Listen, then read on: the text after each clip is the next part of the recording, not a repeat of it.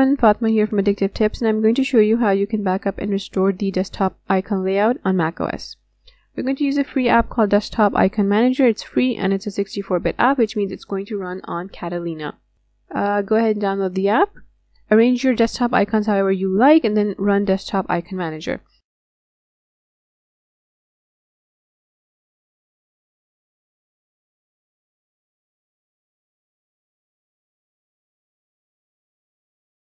Click the Memorize Icon Positions button, and if you look down here, the app is going to tell you how many icons it's detected and how many of them it's memorized.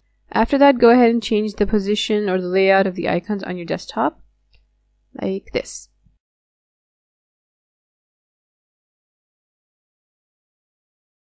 And when you're ready to restore the layout, what you have to do is again open the app and then click the Restore Icon Positions button. This sends the icons back to their original positions.